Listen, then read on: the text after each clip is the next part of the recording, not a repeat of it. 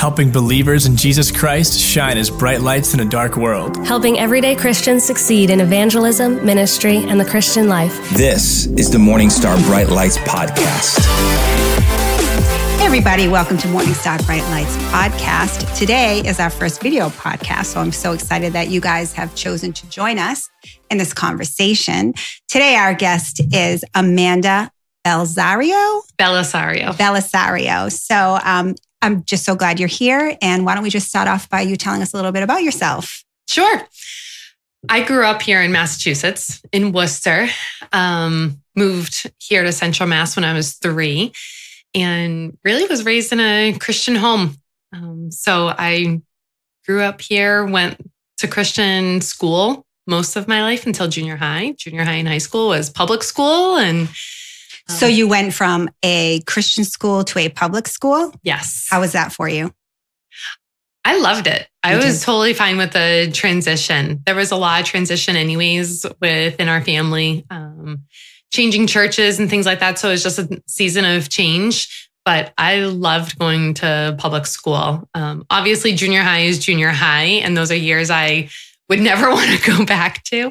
But then high school was great. But then for me, my junior high and high school experience, I had friends at school, but my life was lived outside of school. In the church.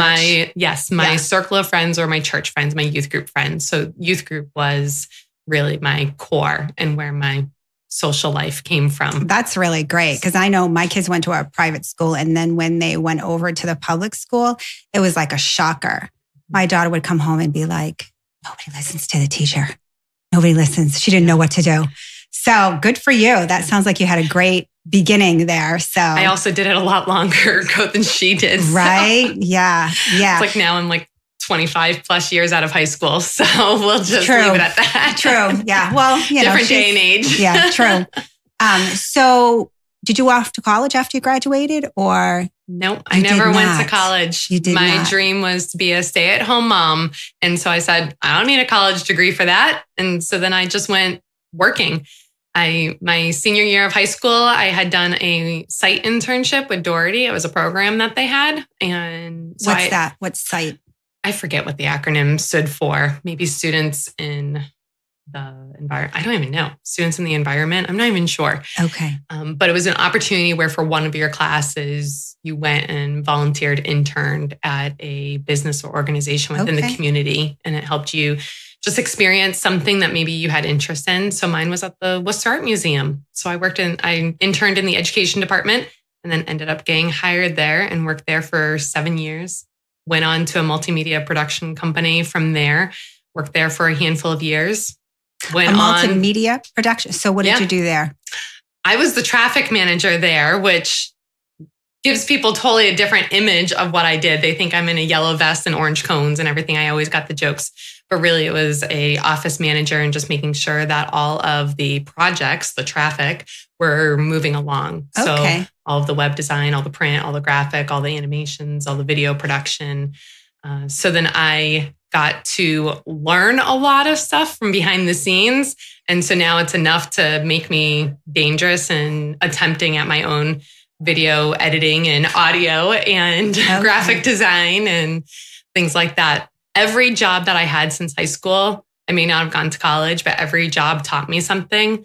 And now within the ministry and the church, now I use it all.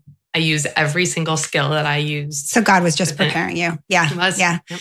So you're married. I am. You're actually a pastor's wife. I am now. And you have children? We have one daughter. You do? Okay. Yeah. And how old is she?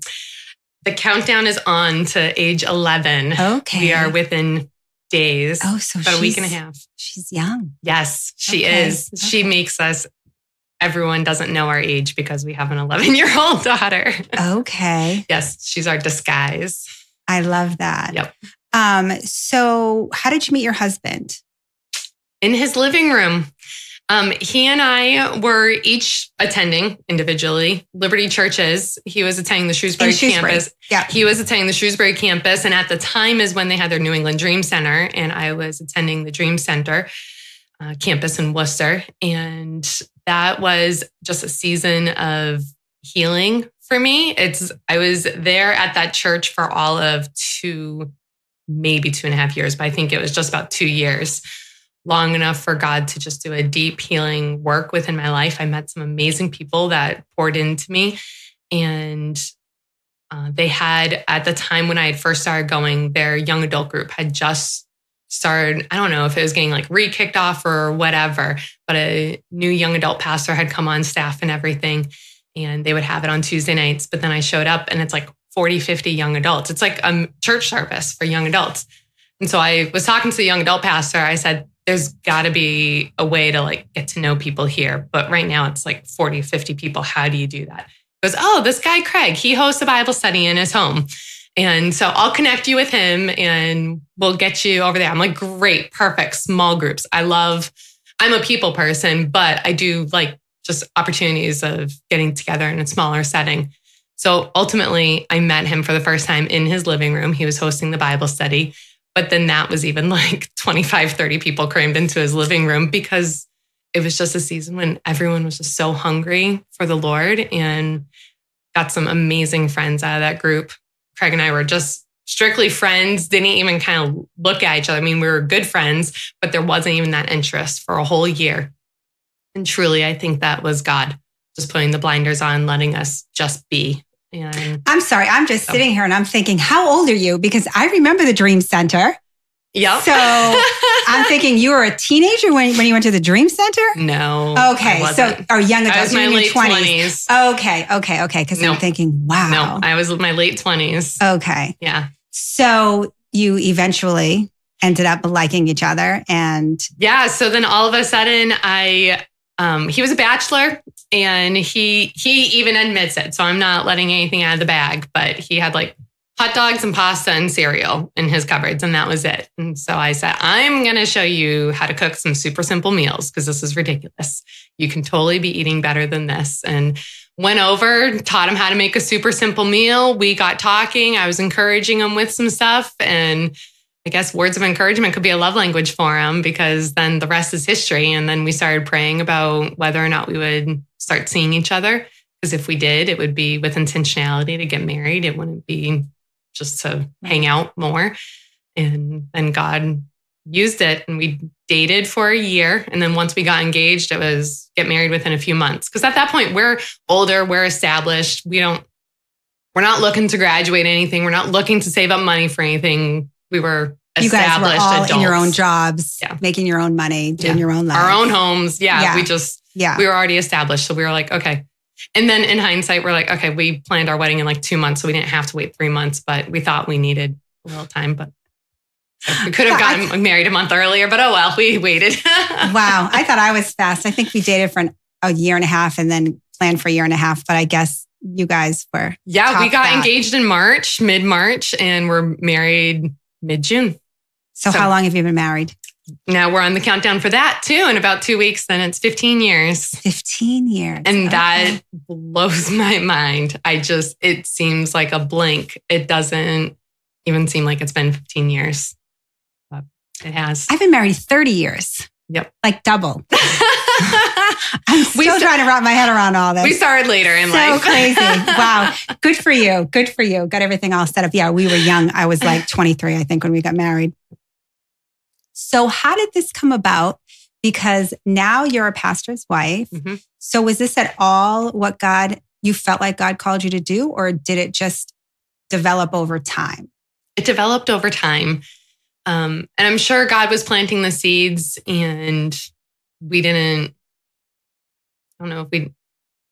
weren't thinking about it, really weren't aware of it. I remember vividly a time when Craig and I were getting together with his best friend growing up and his parents, who were like spiritual parents to Craig. They were the family that really introduced Craig to the Lord, and he became a Christian through the relationship with them and everything. So they became spiritual parents to him. They were the ones who raised him up in what a man of God looks like. And this is how you act. This is how you behave. This is what God's word says. Who raised him up? His spiritual parents. So from the church. Bill and Helen Minarella. So he started going to church on his own, and then his friend in high school then had invited him to youth group. Okay. And attended youth group for purely social engagement and everything. And then in college, God gripped his heart and he came to know the Lord. And so Bill and Helen really raised them up. And so I remember vividly, we sat there at a lunch with them. This was shortly after we got married. And in this season, Craig was seeking the Lord and really what God had for him next, because he had been in Christian education for 19 years. He was an elementary school teacher. He did the gym teacher thing, the classroom teacher thing. He worked his way into the administration and was a principal, and he loved it and he thrives in it. You get him around elementary school age kids and he's this totally other person.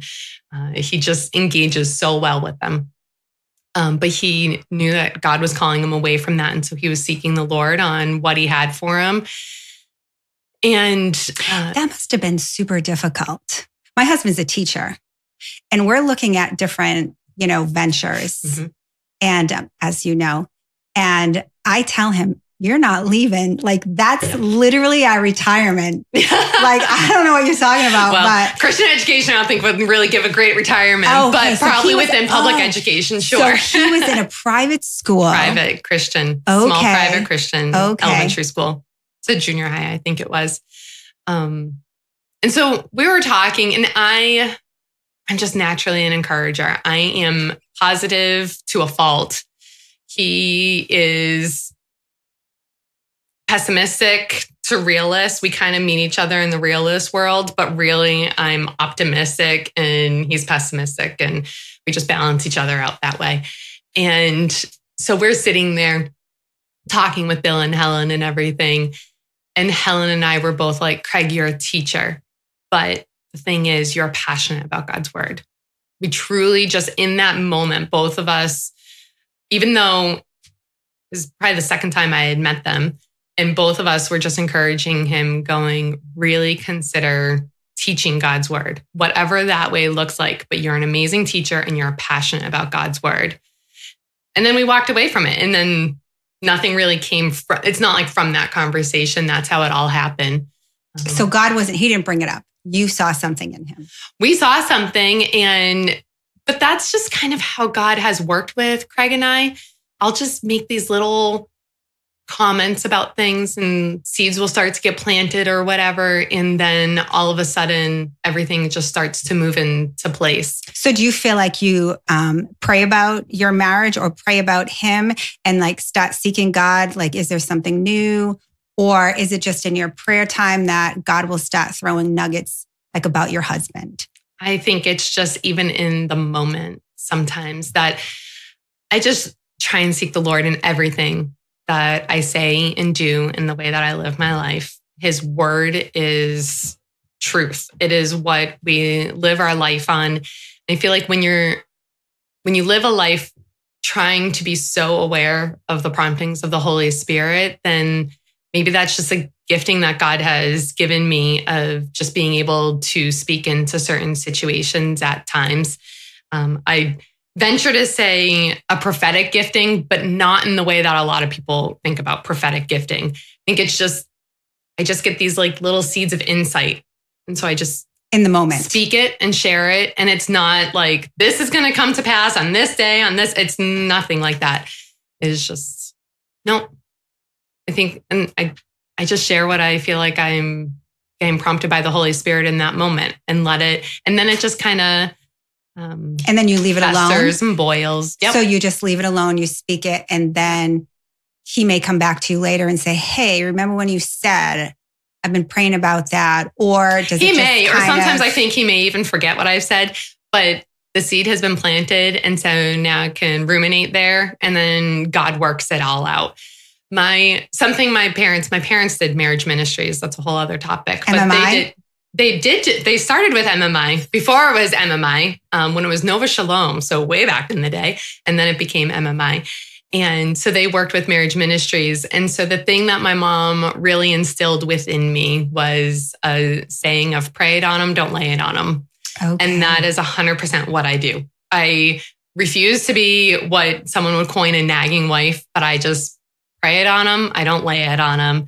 Even if there's something that I'm sensing, I just pray it and say, Lord, bring this to be, bring it to pass, whether it's me speaking it in the right season or God just bringing someone else to speak it in the right season. And when it came to Craig becoming a pastor, then that was through when we had been searching for a church, because at that point we had felt that we needed to leave Liberty Church. The season was up and we both felt individually that God was calling us from that. It was right before we got engaged. And so we started searching for churches, and we'd visit churches for a month and a half at a time. And so we had visited multiple churches. So we landed at First Assembly of God in Worcester.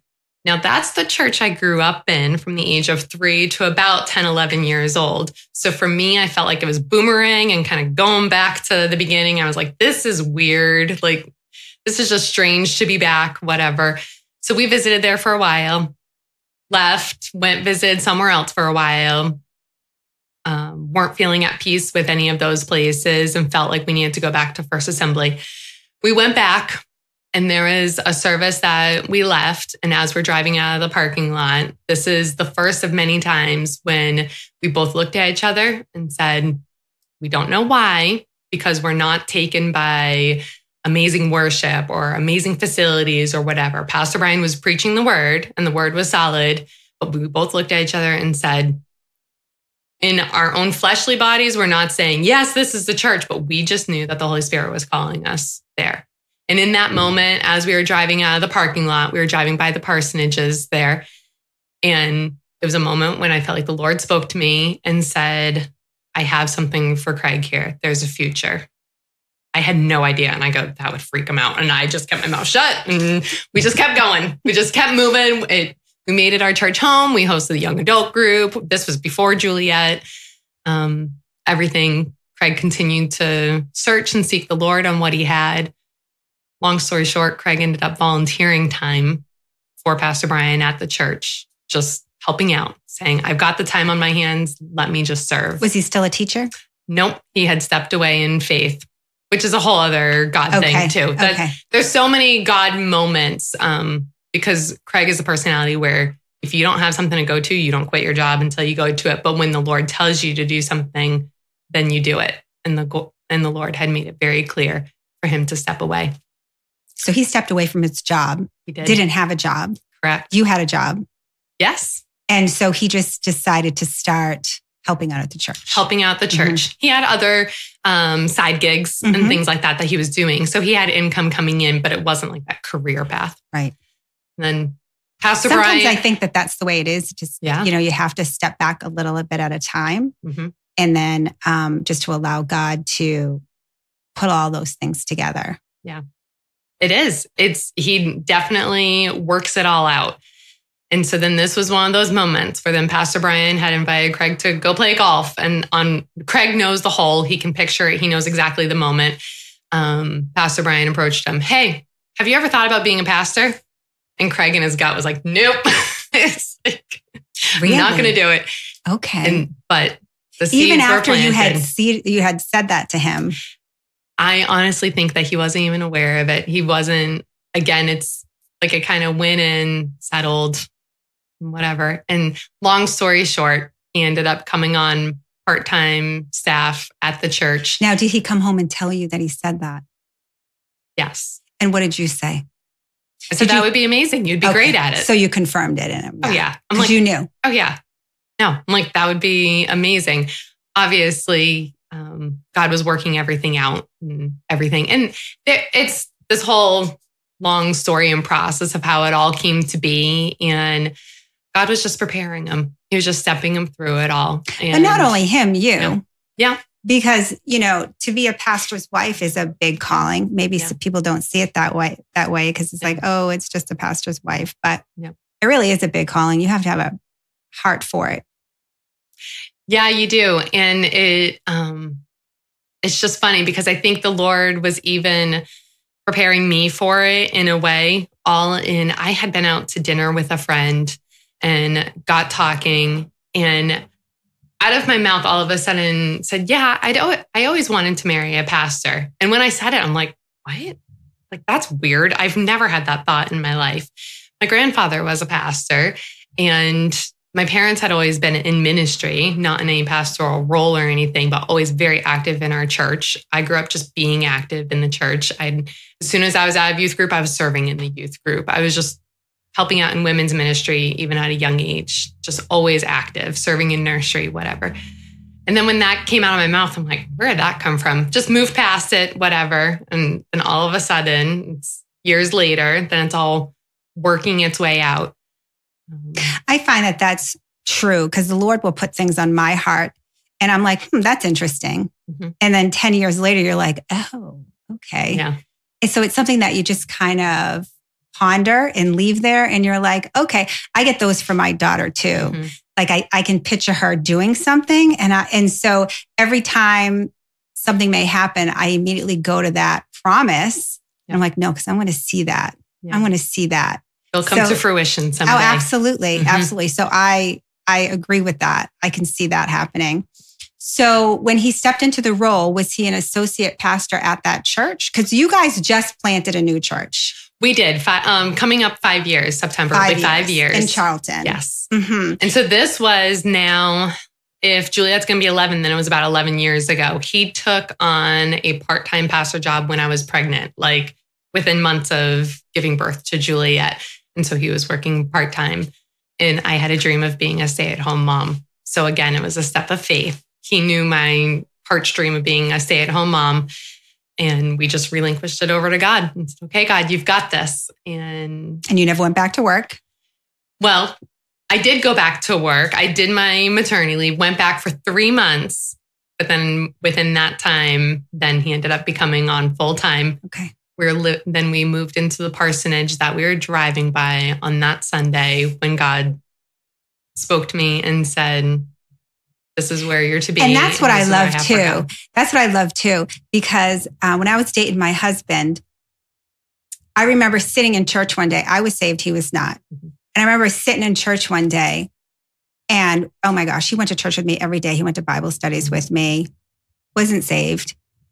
And then I remember sitting next to him and the prayers at the end of the service. And I'm sitting there and I felt like he just gave his life to the Lord. Like I knew it. Like all of a sudden I just felt the Holy Spirit say that. And I looked at him and I was like, this is it.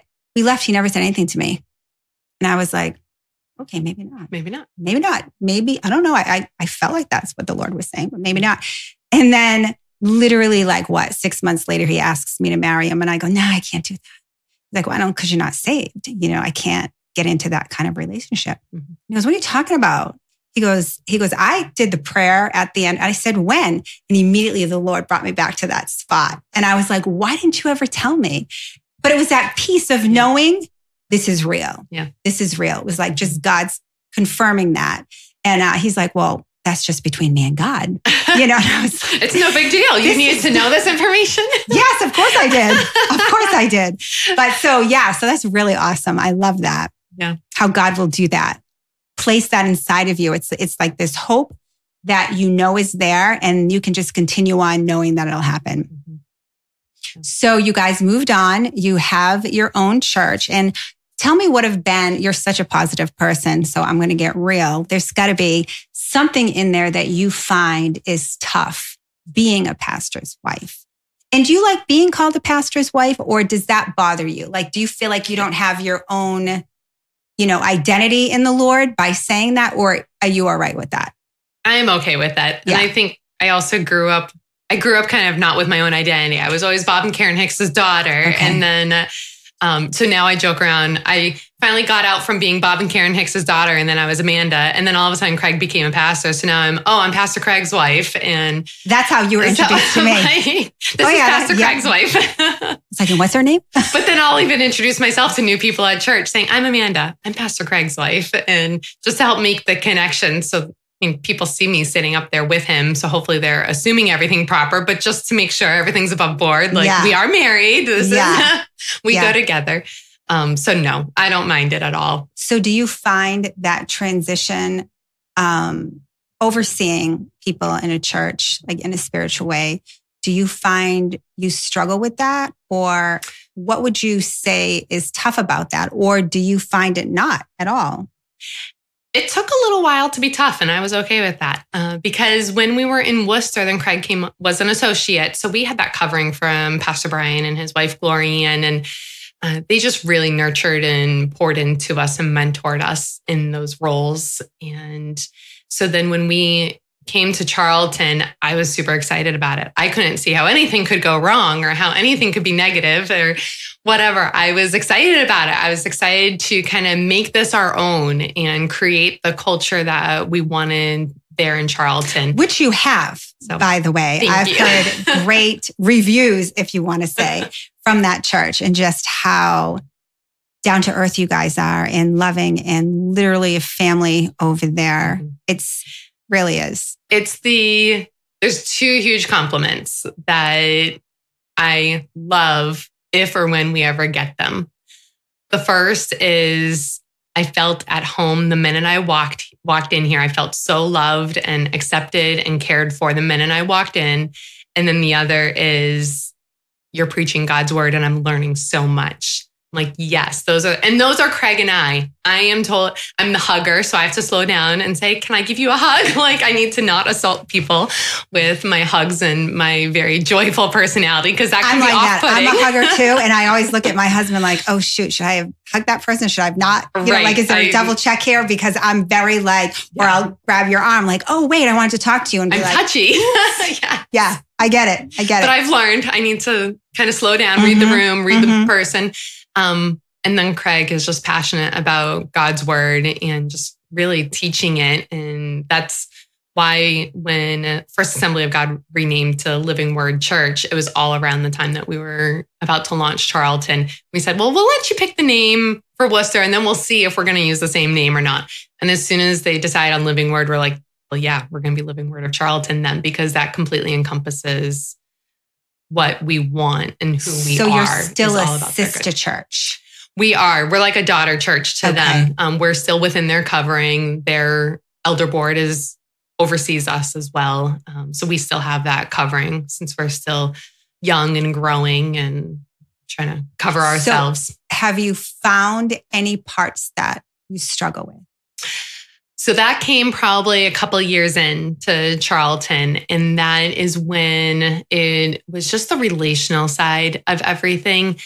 That's when I realized I am a people person. I know I'm a people person, but when I realized that all of my people can't just be within our church body, just for my own self-care and support, I can't talk about just anything with anybody within our church body. I'm a very open book. So people get like 98% of me. But then there's a side of it where it's like, hey, I'm a pastor's wife. I still need to protect my husband, support my husband. And there still needs to be things that are kept within us and that are for the health of the church. And so for me to realize I kind of needed to rein back in some ways and then also have a support system outside of our church. I'm still working on establishing that support system, but I know that I need to have it. And I know that I do have one very dear friend that I can pick up the phone at a moment's notice to text or call her. She is in the same role. She gets it. Her husband's a pastor as well. And we can just connect in that way. And we can go for 4, 5, 6 months without talking. We just pick up right where we left off. And we know that we're there for each other.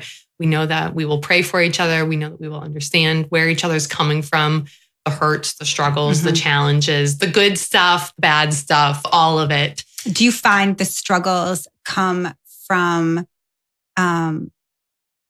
just people in the church and speaking into their lives, or like being a pastor's wife and that? No, I think it's being a pastor's wife, and a lot of people have a lot of opinions. And when we're all such good friends, so to speak, then everyone's willing to share their opinions. And it's great. But then sometimes you're like, you just want to shrug your shoulders and be like, I don't know what to tell you right now. Okay. It is what it is. Okay. And this is just a season or whatever it may be. So if people just bring to you about something that's happening in the church or personalities and stuff like that, is that what you're talking about? Yeah. Or sometimes they think that I control Craig. And I'm like, I don't control Craig. Craig is Craig. Craig is his own man. He's the pastor. And I have respect for him, just as I hope that you'll have respect for him, that he is seeking. So oftentimes what I say is he's seeking the Lord in every decision that he's making. Therefore, I just need to trust that he's doing what God's calling him to do. And I'm going to support him in that. Do you get any conversations with him about that stuff? Or because you made a mention earlier that you're pretty more silent prayer. Do you ever feel like you have to have those conversations with him? Or is that something you just continue to take to the Lord? No, we'll have conversations. There will be times that there are just situations that arise or whatever, and we definitely talk it out. And thankfully, he and I just have the ability to just talk and unload on each other and everything, just whatever it is of the day, the dynamics of the day, and just be able to talk it all out and vent it all out. And we go, okay, well, now let's pray about that. We kind of got all of our human emotions and feelings out there. Now let's give it to the Lord and let's trust him to work this out. And just that he's going to guide us. He's going to give us wisdom in whatever situation it is, whatever challenge it is that we're facing. Because, hey, let's face it, the church, just because people are believers in Christ doesn't make them perfect. The church is just a whole bunch of imperfect people. And guess what? The pastor and the pastor's wife is a whole bunch of imperfect people too. So anyone who is thinking that they're above any of this, well, then they're going to be in for a really big, hard fall. And I think that's what everybody needs to realize is that a lot of times a church will fall apart because of a pastor, because of that. And you can't put your eyes on a pastor. Yeah. It has to be on God. 100%. And to know that literally we're humans. Yeah.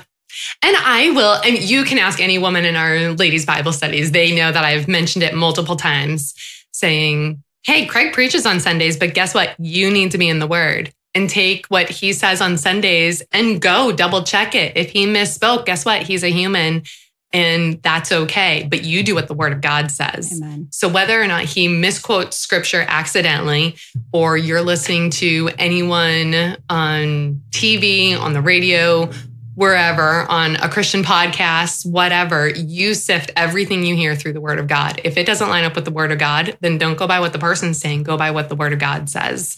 And that's why my other big thing, besides cross-referencing things with scripture, is read things in context. Right. Don't just take a verse for a standalone and make it what you want it to say, because that's not what it Everybody does that now. says. Everybody does. I think it was really, really big in the 90s. That's like my childhood memories of, I feel like there's all these like coined scriptures. And then all of a sudden you go back to them now as an adult. And you're like, that's not what it meant. And you're like, that is not, when you read that in context, that is not what it means. If I tithe, it does not mean I'm going to be a millionaire. No, it means that, guess what? My needs will be met. Well, guess what? I have a whole lot of wants, but God's meeting my needs. Mm-hmm. I may not have my beach house on the ocean or the lake, but guess what? I have a house over my head and I have food on my table. Therefore, I am being blessed because I am giving back to the Lord first. Do you know what I'm saying? I do. We just take so many things out of context, and I do know exactly what you mean. You just look at the life of Jesus. Mm-hmm. That says it all right there. He didn't have a beach house. No. Did his disciples have a beach house? No. No. Unless they were tenting alongside the beach on that night. Right. The Chosen. I'm sorry. I like that movie. Walking on the water. Right. So you now serve, or is it a job? Or do you serve? It's Barnabas? It's a job. Okay. It is a paid job. It's slowly increased over time, but Barnabas Ministries. So tell me about that, because this whole podcast is being a light. Mm-hmm. And that, to me, when I was reading a little bit about that, you guys are really bringing together some pastors and ministering to each other. So can you just share a little bit about that? Sure. And I'll even first share a really quick connection, because I alluded to it a little bit in some of our notes, in the fact that all of these different things about Craig and I coming together, about Craig becoming a pastor, about me joining Barnabas Ministries to work for them, God has woven it all together. When Craig and I were friends, not even dating yet, we were in the Bible study, he started our young adult group off on anyone who wanted to a reading through the Bible chronological plan. And so a group of 10 or 12 of us started out doing it. And it was a Bible study reading through the year plan where you're reading it chronologically. So not necessarily just Genesis to Revelations, but in the order in which I just did that last year. Yeah. So Dick Germain had written the Bible study plan that we were doing. Craig and I were the only ones to finish it. Everyone else kind of dropped off over time, which is to be expected. A reading through a Bible in a year plan is not everyone's game. And sometimes it takes 2 to 3 years, and that's okay. So Craig and I finished it. That's back when we were dating. By the end of it, we were dating. So we were friends when we started, dating when it finished. And Dick Germain wrote that plan. Fast forward. He wrote the Bible plan that you guys were doing? Yes. Okay. Was it in a year? It was a year. Okay. Plan. And so he wrote it. Fast forward a bunch of years now. Craig and I are married. We have Juliet. She's 6. So now we're looking at like 7 years later from doing that Bible study plan. A friend of ours at church, whom Craig had also attended their church at one season and had supported everything. It's all another crossover story there. Then he started to work for Barnabas Ministries. Your husband? No, our friend, Rob Woods. So he's the one who wrote the study. Dick Germain wrote the study. Okay. Now Rob Woods is now working for Barnabas Ministries. And he calls Craig one day and says, so Craig, Barnabas Ministries, we're looking. Our ministry assistant at the time, she's going to be retiring and we need to find somebody. And I just wasn't sure if Amanda would be interested in this job or not. And Craig's like, I don't know. Here, talk to her. Passes the phone off to me. He's telling me everything about the job. Well, it's only 15 hours a week. You'd have to work from home. We don't have offices, and but it's flexible, so you can work when you need to, as long as you're getting your hours done. Blah. And he's making it all sound like it's all bad things, and I'm over here saying, Rob, you don't understand. We moved into this house because the way God has done everything in our lives has led us to do things backwards from the world's economy. So like we buy a house, and then I found my part-time job to then help supplement some of that income. And so we were a few months into the house, and I'm like, are you kidding me? This is exactly, Juliet's in preschool. I wanted flexibility. I wanted to be from home. I don't want a full-time job. I was about ready to waitress at a popular chain restaurant. Like we were on our way out the door to my second interview to be a waitress at a chain restaurant. And previously I'd been managing apartment building communities. And we're like, what is going on? And I'm like, I'm very interested in this. And so I went through the second interview at this chain restaurant and said, all right, well, my husband, I need to talk about it. So I'll let you know by the end of the weekend to buy myself some time then to look into this Barnabas Ministries gig. Went for the interview, met the executive director. He and I really hit it off as well. Thankfully, I said no to this other waitressing gig in a step of faith, thinking that hopefully Barnabas Ministries will work out. And it did. And now I've been with them for 7 years. And over the course of 7 years, I've slowly increased my time. And now I'm full time with them. And I absolutely love the ministry. I have become very passionate about unity within the church and within pastors themselves, because the whole ministry is based upon John 17:23. And that is, in what that verse says is Jesus praying to the Father, where he says, I and them and you and me, that they may become perfectly one, so that the world may know that you sent me. And now working with Barnabas Ministries and seeing their heart and passion to connect pastoral leaders across denominational lines so that they can come together a couple times a month and be connected. The way I put it to the layperson is, hey, a pastor everyone in the church comes to a pastor and gives them all their junk. Where is a pastor supposed to go? He can't go to someone in their church and say, you know, I've had a really bad day. Let me tell you all about it. Or guess what? My wife and I are fighting about this. We're just not getting on the same page. Let me tell you all about it. Pastors can't talk to anybody. So when they come together in what I would say like a home group, connect group type setting, so you just get 3 to 5 pastors together, getting together regularly. Now they're sharing their story.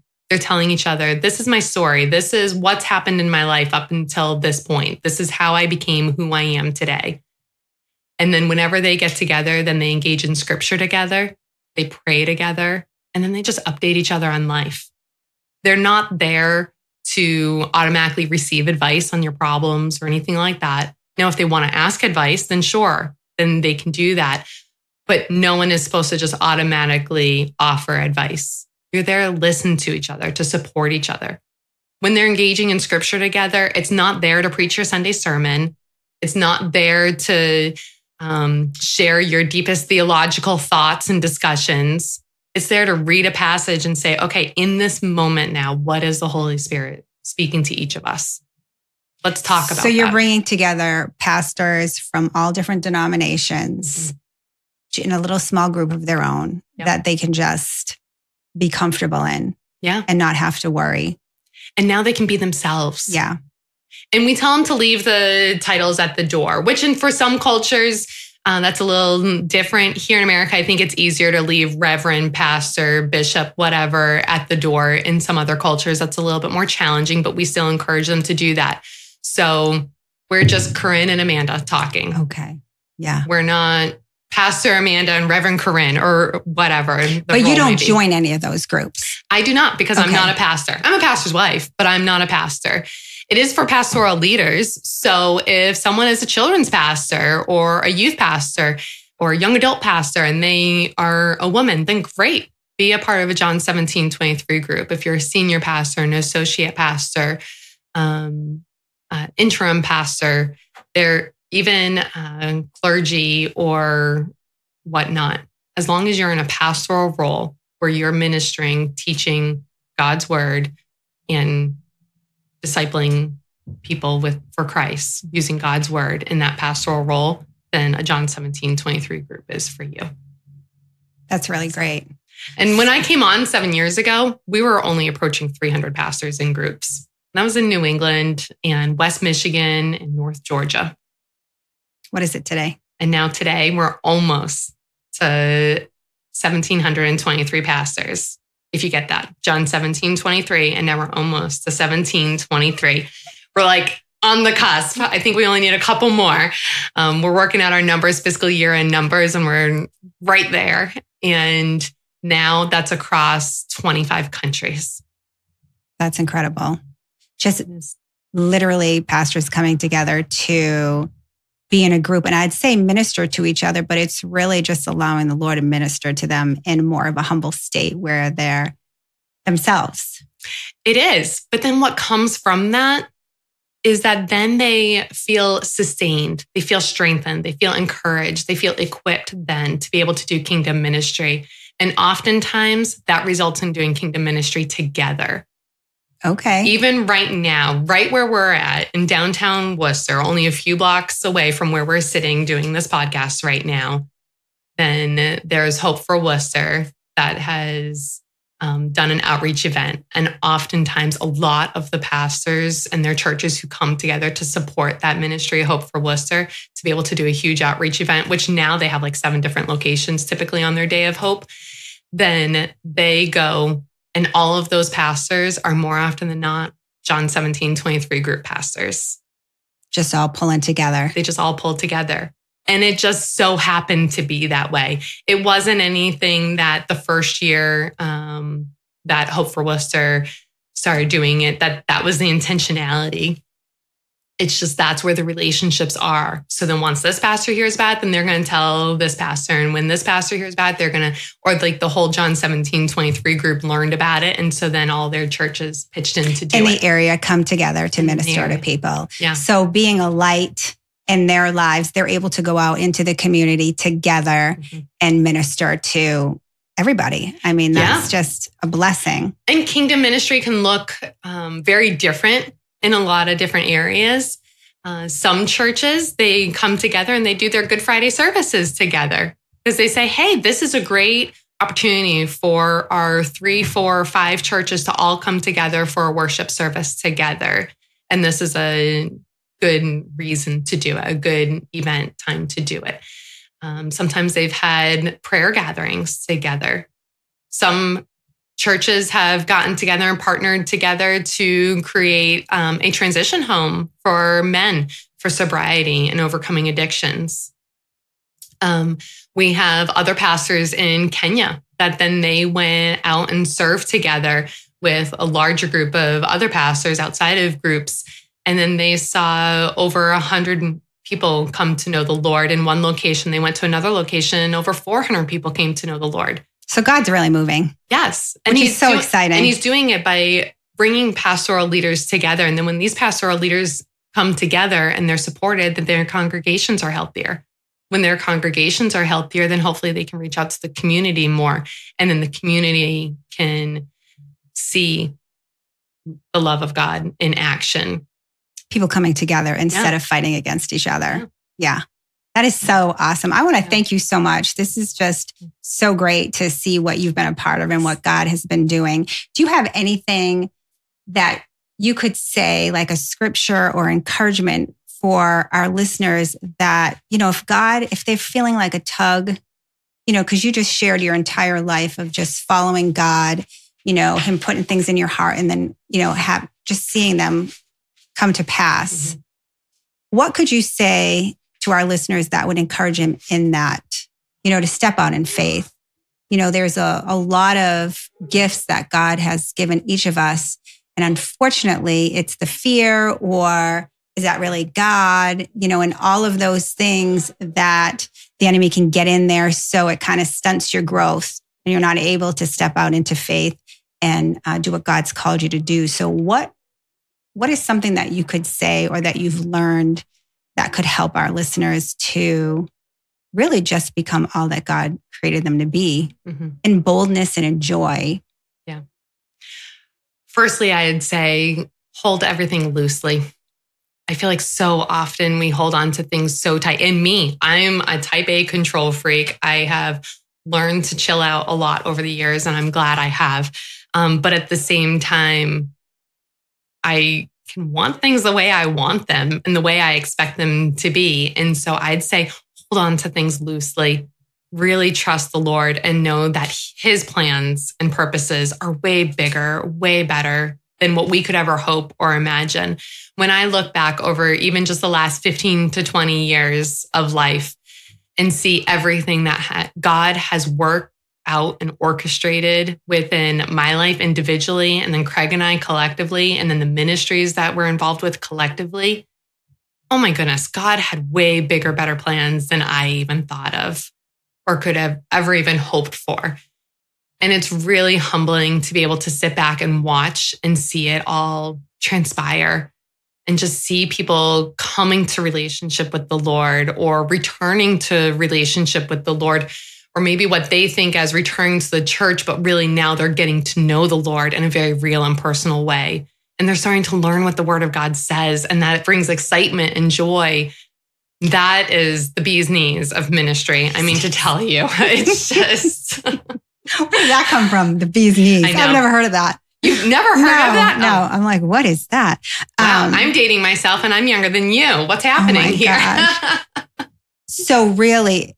And I agree with that. Like if I look back and think about the different things that God put on my heart and you're like, yeah, okay. I don't know where that came from. Mm-hmm. And then 10, 15 years later, you're seeing that. But what's so cool in that is when it does come to pass, there's no pride in it. Mm-mm. It's all just walking like, okay, all right. I remember this, and you get that. God just brings you back to that time where he put that in your heart, and you can just sit there and rest being like, God, you're just so good. You're so good. He is so good. And something I share with my daughter often, and I believe that this is even a reference that my mom wrote in my Bible when she had given me a new Bible, maybe in my early teen years, was Philippians 4, 6 through 8. And it says, don't worry about anything. Instead, pray about everything. Tell God what you need. Thank him for all he's done. Then you'll experience God's peace, which exceeds anything we can understand. His peace will guard our hearts and minds as you live in Christ Jesus. Now, dear brothers and sisters, one final thing. Fix your thoughts on what is true, honorable, and right and pure, lovely and admirable. Think about these things that are excellent and worthy of praise. Amen. And if we just keep our hands wide open, release everything to God, and think on him, he is going to fill us with peace and he's going to direct our steps. And that's the best. So good. Thank you so much. I really appreciate this. I'm sure that everybody's encouraged by this. Do you want to end us in prayer or? Sure. Yeah. That's fine. Awesome. Heavenly Father, I thank you for this opportunity to just be able to come and talk and give glory and honor to your name for all that you have done within our lives, within the ministry, within Barnabas Ministries, within Living Word Church of Charlton. Father, it is all by your hand, and we give you glory and honor for it. Right now, I lift up pastors everywhere that they will all be able to learn about John 17:23 groups and be connected within them so that they can be strengthened and encouraged and ready to do kingdom ministry together for you. In the name of Jesus, amen. Amen. I want to thank our listeners for joining the conversation today. Praying the Lord spoke to each and every one of you and believing we can move forward together and shine as bright lights in our communities. For more information about today's guest, please be sure to go to the episode show notes. If you found this podcast engaging and encouraging, please consider subscribing to the podcast and sharing these episodes with your friends and family. It's the best way to help the Morning Star Bright Lights community grow together as we share our experiences and insights for reaching New England and the world with the gospel message of Jesus Christ. If you or someone you know is shining the light of Christ and feels led to share what the Lord is doing and has done in and through your life, we would love to hear about it. Please go to podcast@morningstarbookstore.com and leave us a message. Visit our Morningstar Bookstore locations and discover our wide selection of Christian books, Bibles, and gifts. Also visit our website at morningstarbookstore.com for more selections and direct-to-home shipping. On behalf of the entire team at Morningstar Christian Bookstore, thanks for joining the conversation.